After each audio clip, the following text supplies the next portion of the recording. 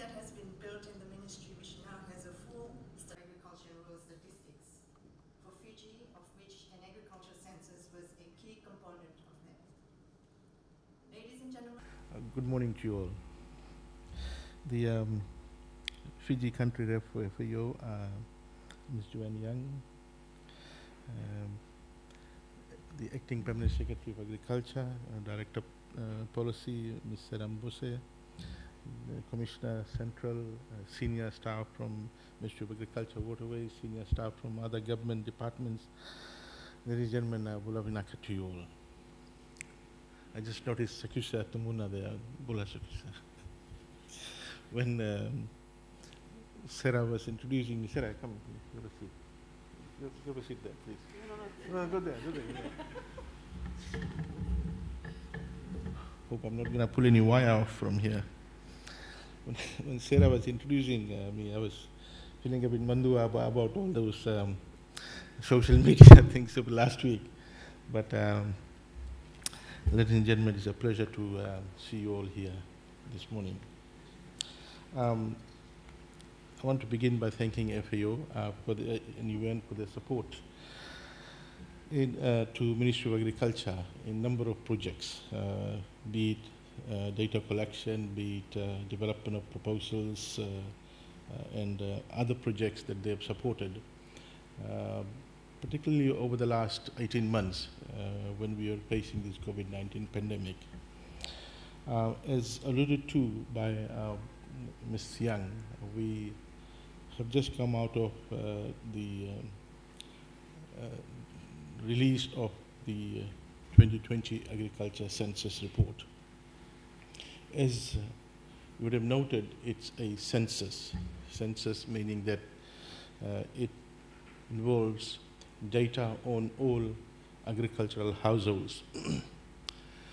We have close to 80,000 agriculture households in Fiji, and this is the first time ever we have a comprehensive data on all agricultural households, including farmers. Prior to this, we had several other agricultural survey of agricultural households, but they were not census. They were a collection of a so-called representative sample of agricultural households. So there were several problems with that. One, when I joined ministry, I had asked that, let me look at the census, the survey reports. Now, one problem was that I couldn't compare them because they involved different areas, they involved different regions.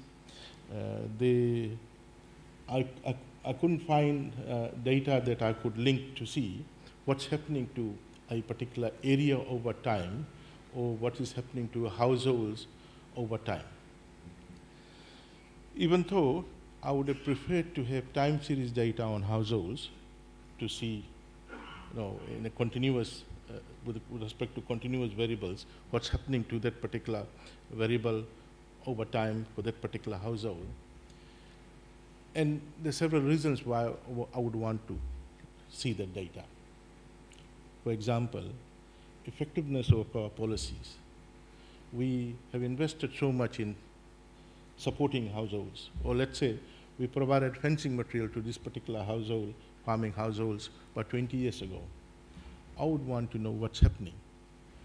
So if we are not able to get continuous data, time series data, then this data, that the survey data we have for different periods, can be a proxy to see how they have done.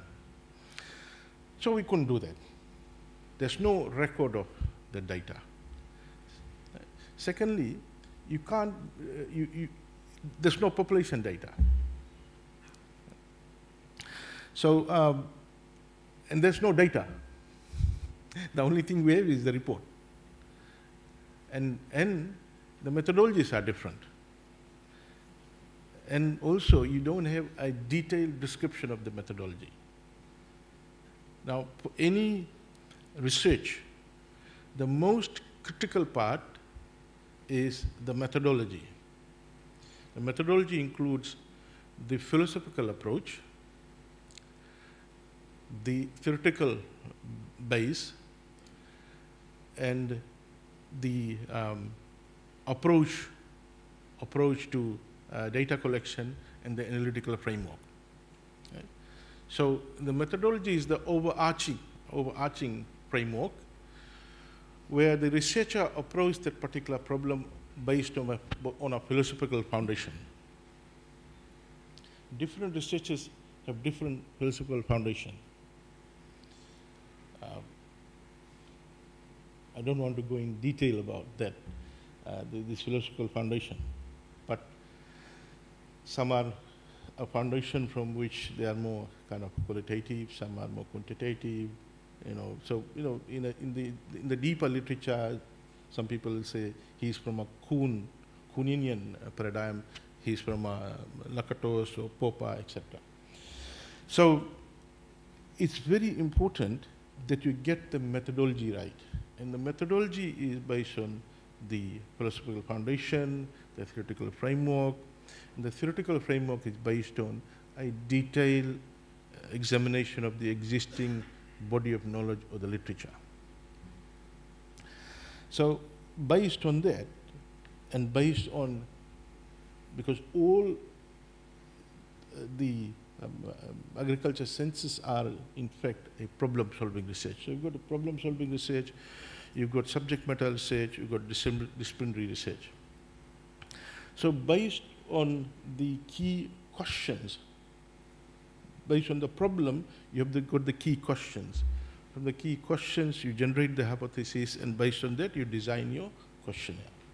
So the last part is, based on what is the question, what data you're after, is your questionnaire.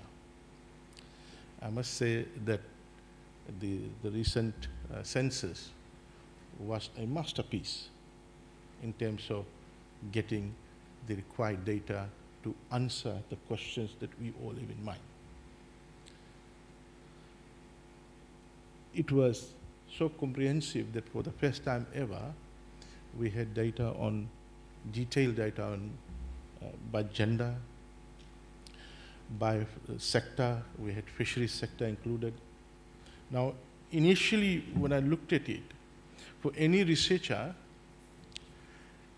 the accuracy of the data is negatively correlated with the length of the questionnaire. And if you ask any researcher. So the question is, how far do you go in terms of the length of the questionnaire, meaning the time you spend with a respondent, because it could compromise the quality of data you will collect. So initially, when we were discussing with Sai and the team, I was a bit concerned about that really we are Agriculture Ministry, how far do we go to collect data about fisheries, etc., we might jeopardize the quality of the data that we are after. Of course, there were experts involved, and they assured that they've done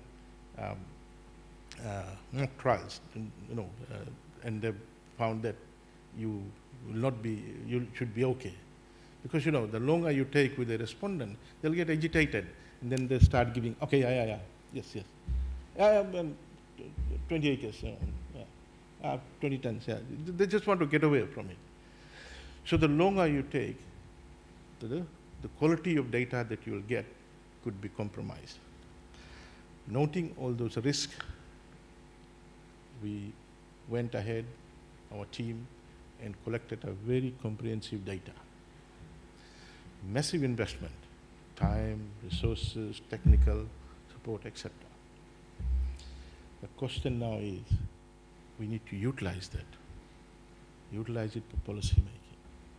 Now, if we had similar data, or if we had time series data, we could have looked at and answered the question of whether we have structural change in the agriculture sector, or the fisheries sector. Structural change in the economy or structural change of a sector is more permanent in nature and requires major changes to deal with the new structure. Arbitrary, seasonal, these changes are okay. Over time, definitely structural change will happen. And structural change of Fiji's agriculture sector has happened. Major changes. And that is why you see that we are finding numerous problems to deal with as we are getting agriculture sector to expand. So it is unfortunate. So what is past, we can't go back in time and correct those and go back and collect time series data from 30 years. Certain variables is possible, but majority of the variables you can't. You can't go and ask someone, 1970, how much did you produce? The accuracy of data is questionable. Okay.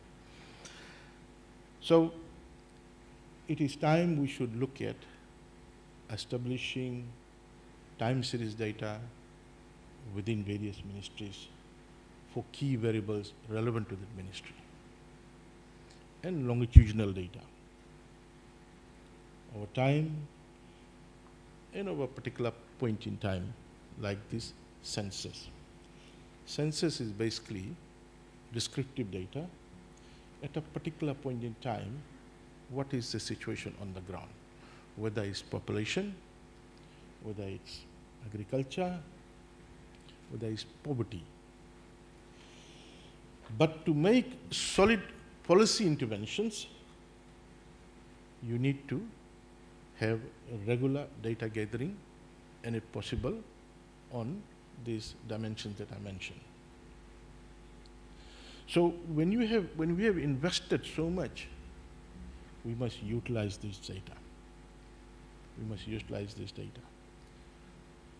Now, all of you are very critical people in the respective ministries. The commissioners, the Rural Maritime Development Ministry, Agriculture, Fisheries, all those frontline ministries play a very important role in mapping out the future growth and development trajectory of Fiji.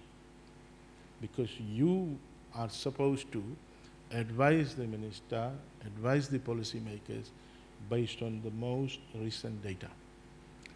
Policy making cannot be based on past data.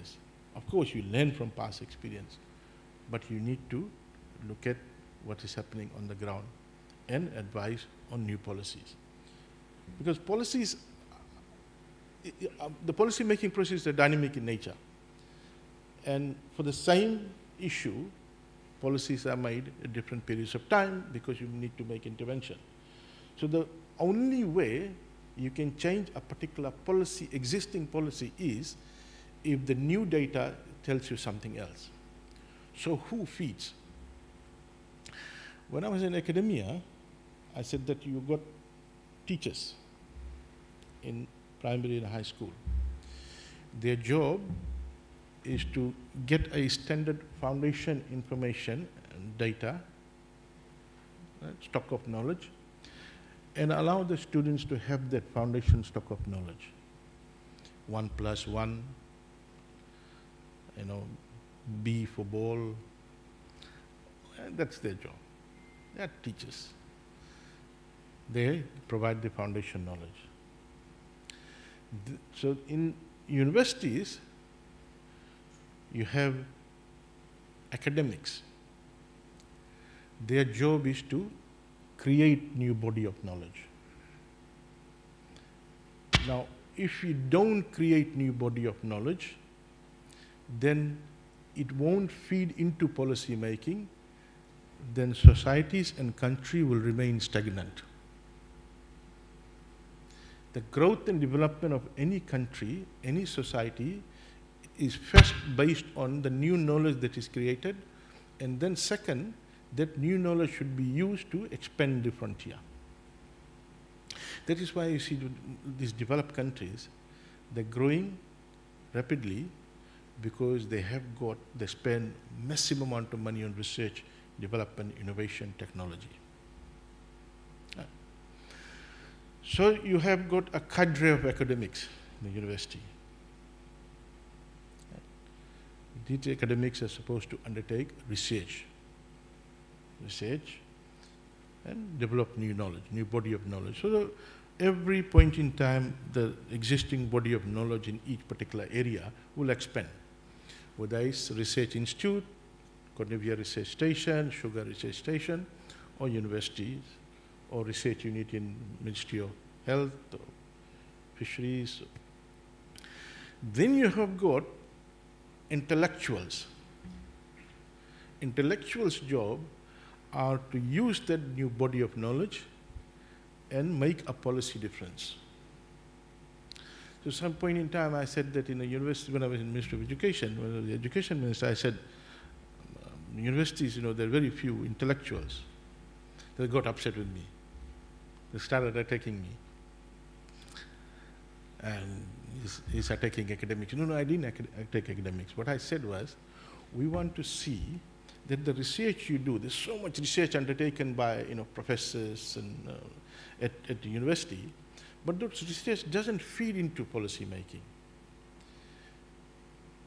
Because it doesn't reach you who are the advisors of the ministers of cabinet. They are published in journals, A rank journal, B rank journal, C rank journals. I've done all those. But then, how many of those professors who publish also want to see that their findings end up in policy making? Right? You may ask me, did you do it? Yes, I did it. When you meet me over coffee, I'll give you examples of how I intervene in policy making. Right? So it's very important that the research you do, that research ends up in policy making. Whether every policy that the cabinet approves requires research input. Recently, we took a paper to cabinet to make a change to the way we process applications for agricultural grants. The last time the policy paper was done was after there was this agriculture scam. The agriculture scam, the famous agriculture scam, millions of dollars were wasted. So the cabinet decided, asked Agriculture Ministry, said, look, I think we need to redo the entire process. And the process was very cumbersome.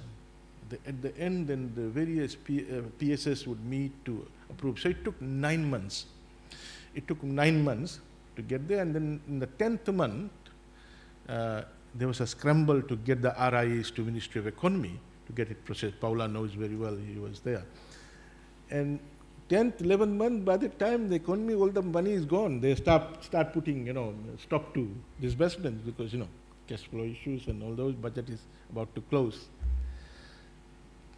So, based on the feedback, based on experience, based on finding, based on the data, we did a cabinet paper, took to the cabinet, and changed the entire process. So, ladies and gentlemen, it's important that we regularly collect data, but data should be collected in a process where people who questions it are able to see the process of data collection. And that process is called scientific methodology. That process should be replicated if need be. And that is why methodology and detailed description of the methodology is very important. If you pick up the agriculture census report, you will see entire volume dedicated on methodology, description of how the entire sampling framework was reached, how the data was collected and generated and analyzed. So I see that there are other ministries, their representatives are here to discuss the 2021 Annual Agriculture Statistics Dissemination issues and processes. Rightfully so, because apart from a few countries, the outliers, for example, the oil-rich Middle East countries, etc., the rest of the countries, they've grown on the back of the agriculture sector. And therefore, the entire non-agriculture sector's growth and development is affected by agriculture, is contributed by agriculture sector. So rural maritime development, commerce, industry and trade, all those ministries, all those sectors, their growth and development is contributed by agriculture sector.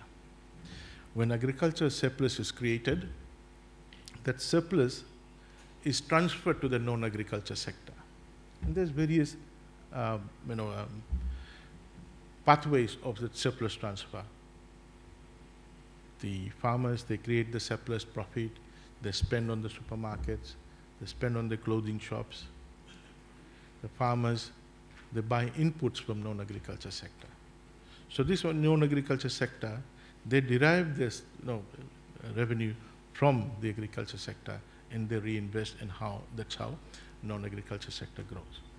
So this agriculture census provides a base description of the status of agriculture in Fiji at that particular point in time when the data was collected. We have got about 14% of farmers who are women, and tells us that they play a very important and critical role as they have been playing in other sectors, whether it's commerce and trade, whether it's fisheries, whether it's law, etc. So, ladies and gentlemen, I got quite honored to officially open this conference here, and we look forward to see how you would work on ensuring that we get people to use this data. This data is available with Ministry of Agriculture Statistics section, ably led by Sai. We're very fortunate that we've got a very highly competent, qualified and skilled team who could be utilized by other ministries. Probably we can generate some revenue by lending our experts. So again,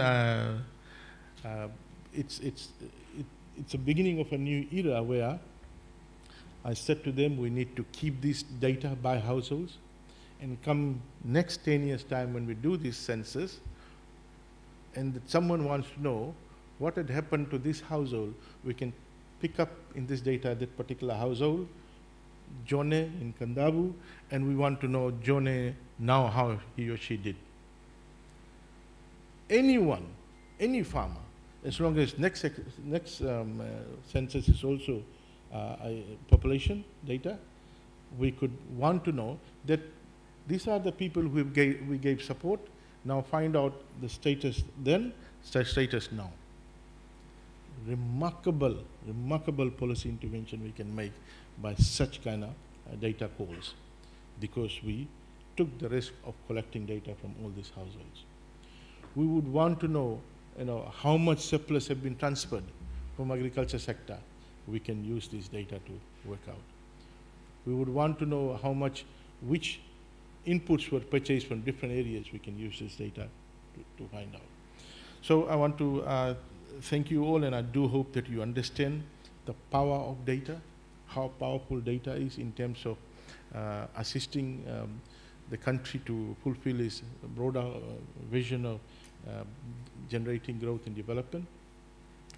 And we need to ensure that we take full advantage of the data that you have generated, and we use it for basically positively for growth and development purpose.